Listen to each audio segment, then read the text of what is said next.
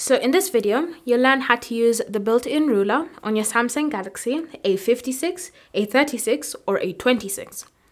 So the first step is to open the settings app. Then you want to scroll and select display. Under display, look for edge panels and tap on it, and then select panels. From here, you want to ensure that tools has been selected and added to the list of edge panels you have on your phone.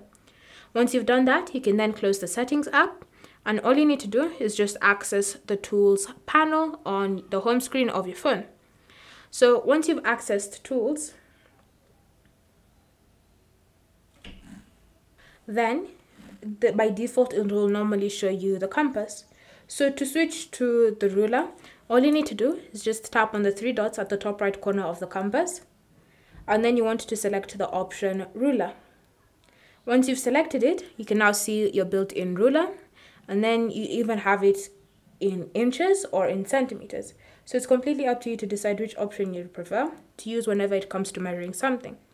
If you want to make the ruler bigger or smaller, you can just choose to zoom out or to zoom in on the numbers. It's completely up to you. But in order for you to be able to do that, you need to select calibrate, and now you can actually zoom in or zoom out depending on how you want your ruler to look like. Then when you're finished calibrating, you want to tap on done to save the changes.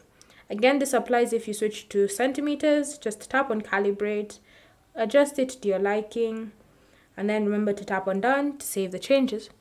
And so that's how you can use your built-in ruler on your Galaxy A56, A36 or A26.